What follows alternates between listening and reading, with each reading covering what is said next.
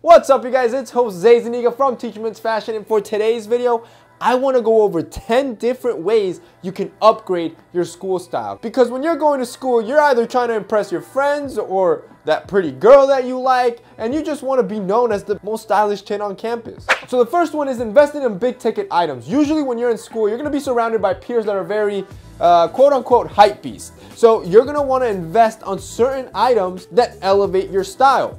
But the key factor is that you're going to want to do it on items that you can wear on a regular basis. So don't go out and buy $2,000 jeans that are all torn up and you might wear only once a month because they're extremely memorable. Instead, you can invest in maybe $300 pair of sneakers like the Common Project sneakers that, yes, are a little bit pricey, but it's a sneaker that you can constantly wear and get your bang for your buck out of. Number two is to cover your basics. It's very hard to be known as the most stylish guy if you don't even have the basics right.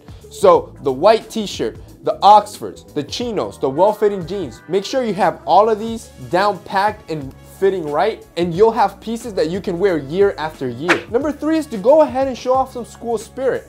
No matter if you're in high school and college, picking up some gear with some simple college design can actually look pretty fresh. However, be careful, don't go head to toe full college spirit. I say stick to the basics like your crew neck sweater or your simple t-shirt, and then everything else in your outfit should not have your school logo on it. Number four, your backpack. Don't be fooled, your backpack is just as important as every other piece of your outfit. So many times I go to school and I see kids or guys just stuffing their books in just some crappy old messenger bag that completely ruins their outfit. Or even worse, they try to carry everything in their hands, their water bottle, all their books, their calculator, their phone, all this, so it just looks messy and it's just not functional. So pick up an affordable and stylish backpack. This one from the Fifth is honestly perfect just because of its simple and aesthetic design. It's super minimal, so it looks great on every outfit that I pair. I picked up a black one because I just figured it's way more versatile. So the cool thing is that the backpack is made out of leather at the bottom and then a high quality canvas on top, and the inside has padding that holds my laptop and keeps it safe. This is a really great pickup and definitely an add-on that you need to have if you don't have a proper backpack for school, because like I said, it is equally as important. I'm gonna have it linked below.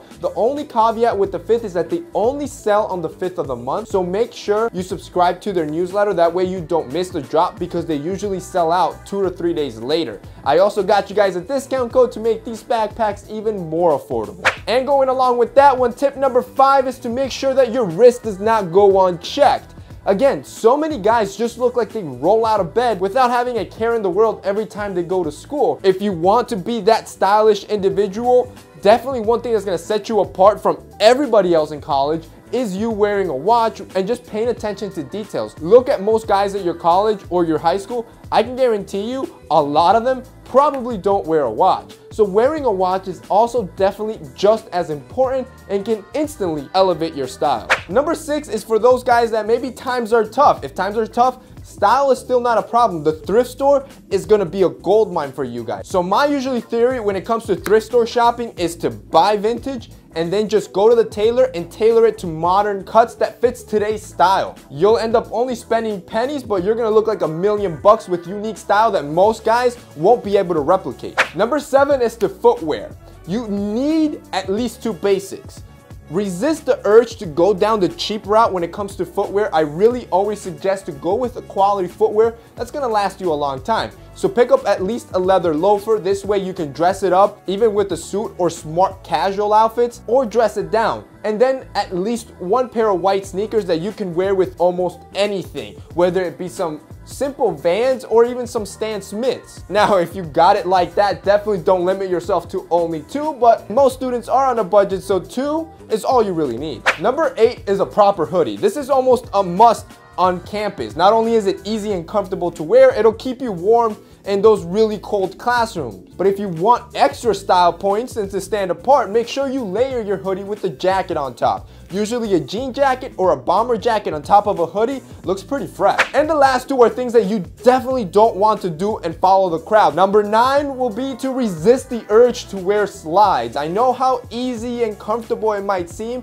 but slides is not appropriate attire for going out. It looks lazy, sloppy, and like you just rolled out of bed. And going with that same tip number 10, and the last thing you do not want to do, you see it all the time, is to wear your pajamas. Again, it looks lazy, sloppy, and a little bit dirty. So if you must and you really don't want to shower in the mornings, which I recommend you do, at least throw on a fresh pair of clothing and don't just roll into class in your pajamas. Alright guys, so that's it for today's video. I hope that helped you. If it did, don't forget to drop us a like down below. Also, don't forget to check out our sponsor, The Fifth Watches. I'll have him linked down below with a special discount just for you guys. So that's it for me in today's video. See you next time.